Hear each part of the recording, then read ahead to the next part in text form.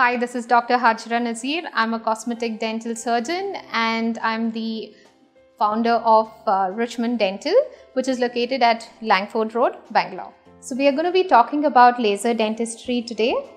So what is laser dentistry? So laser dentistry is basically the usage of laser in dentistry to treat the diseases. So there are two types of lasers.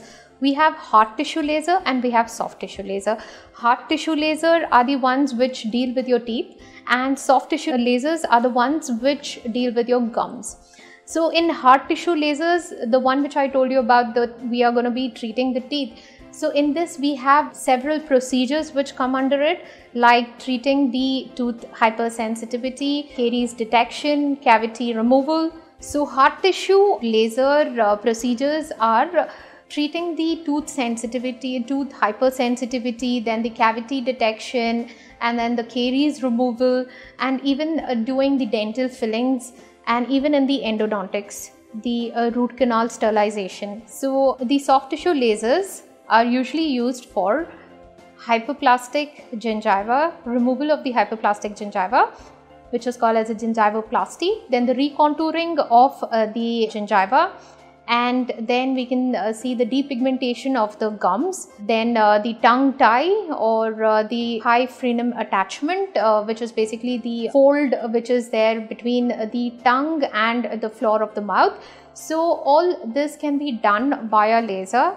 So in laser, the advantages is it is painless and it is a bloodless field, so we don't really require local anesthesia for it, wherein it does not burn the tissue. It basically vaporizes the tissue, and it is very helpful in young kids having tongue tie, wherein which causes breastfeeding difficult and even the speech impairment. So then we are going to talk about the gum diseases, how it helps the gum diseases. So there are several gum diseases like gingivitis, periodontitis, and like I mentioned before, the hyperplastic gingiva, and even bleeding gums. So these all can be cured via the laser. So lasers can be used other than the hard tissue and the soft tissue removal, or even the soft tissue procedures.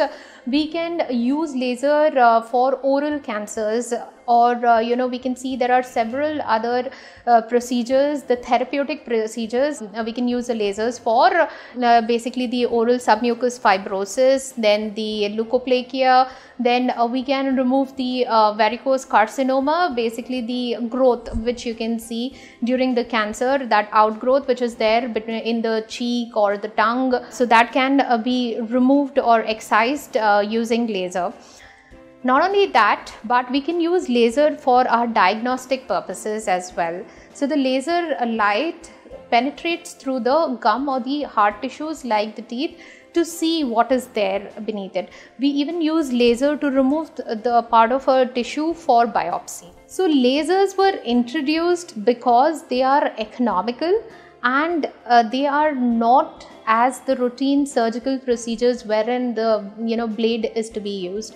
So what we do in laser is basically use the laser tip and excise the tissue. When it comes to the soft tissue removal, at the hard tissue removal, we are just sterilizing the tooth, removing the bacteria, burning out the bacteria, and we are not causing any kind of a damage. If you see that, for example, when it comes to the hard tissue tooth cavity preparation, wherein we are like removing the bacteria from it, removing the decay, as well as sealing the dentinal tubules to reduce the dentinal hypersensitivity.